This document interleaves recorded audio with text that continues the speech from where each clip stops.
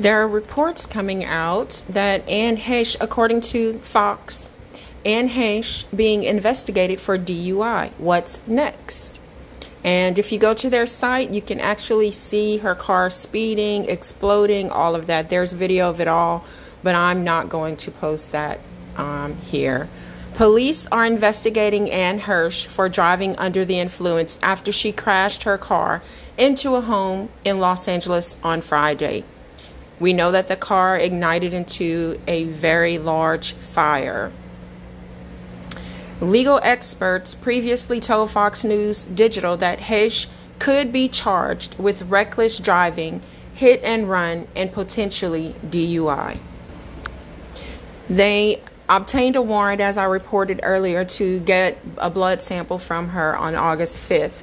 The results of the blood test are still pending, and the investigation is ongoing. If Heche is found to have been intoxicated during the crash, she will be charged with a DUI, hit and run, LAPD told Fox News Digital. Authorities will then present the case to the Los Angeles City Attorney's Office. Okay, I'm going to stop right there because it does go on a little bit longer. I think that they should wait with the charges if they find alcohol or substances in her blood. Wait with the charges until this woman can be stabilized. She's fighting for her life right now, and everybody's making this a big sensationalized story.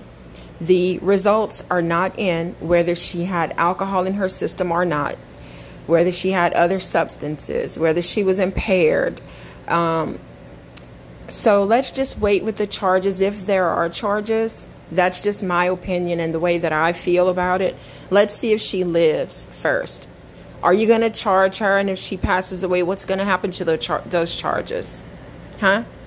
It's pretty embarrassing to think that they're going after this woman as she's fighting for her life. She's not a serial killer. She didn't go out and murder someone. She could have, but she didn't. It wasn't intentional, I don't think. And if she was impaired, yeah, it's her fault. But let's wait and see if she's going to live first before she gets charges, okay? Let's see. Let's just give them some time to breathe. She has family and friends who love her, and thank God that no one else was harmed. However, let's let her family and friends have a little peace and quiet while they see if she's going to make it. All right, you guys, I'll keep up with this story. Tell me what you think about it in the comments. I'll see you there. I'm Jessica Blackbird. Please like, share, and subscribe.